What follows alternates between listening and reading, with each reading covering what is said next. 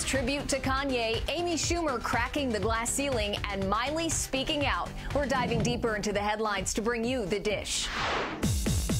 Kim Kardashian is covering the new issue of Billboard magazine. The reality star paying homage to hubby Kanye West, wearing a Pablo jacket for the shoot.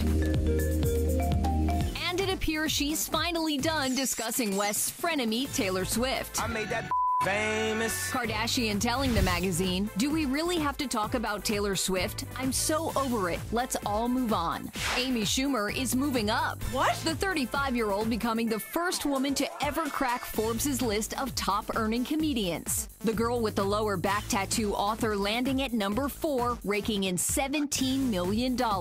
Forbes declaring Kevin Hart this year's king of comedy, taking home $87.5 million.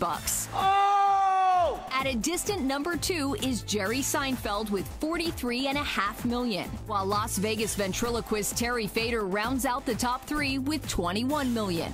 Miley Cyrus is calling out 2 of her fellow superstars. Sorry, I have to say it. The singer talking both Mariah Carey and Britney Spears in Elle magazine. On Carey, Miley reveals, "I've never really been a fan because it's so much about Mariah Carey. That's part of her shtick. I can see through that." Miley going on to include Spears, calling her distant, saying about her new album, "Is that what she wants to be doing?" Talk about coming in like a wrecking ball. For more on all of your favorite stars, find us on Facebook at Celebrity Page TV.